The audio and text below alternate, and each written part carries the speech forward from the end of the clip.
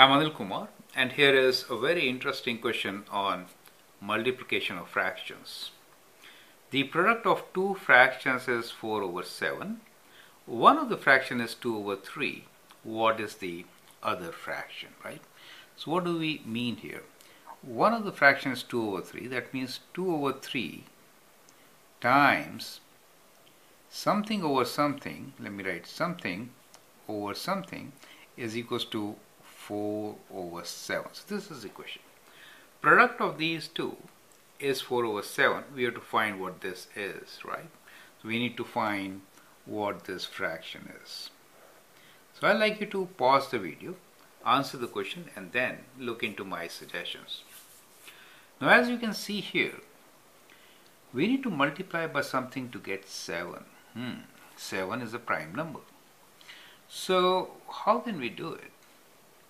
Well, one way of thinking is something like this.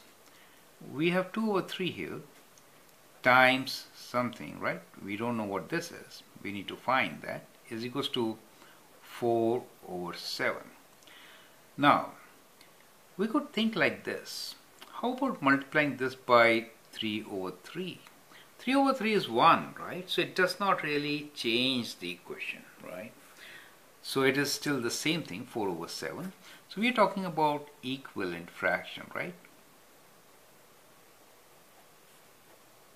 That helps to solve such questions. So that is 12 over 21. Do you get it? And we have 2 over 3 here times what is 12 over 21. Now I think it is simpler, right? So we could get from 3, 21 if I multiply by 7, right? And to get 12 from 2, I need to multiply by 6, correct? So therefore, our answer is, the other fraction is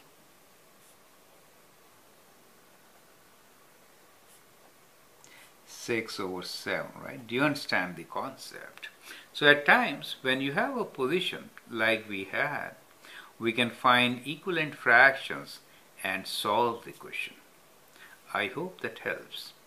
Thank you and all the best.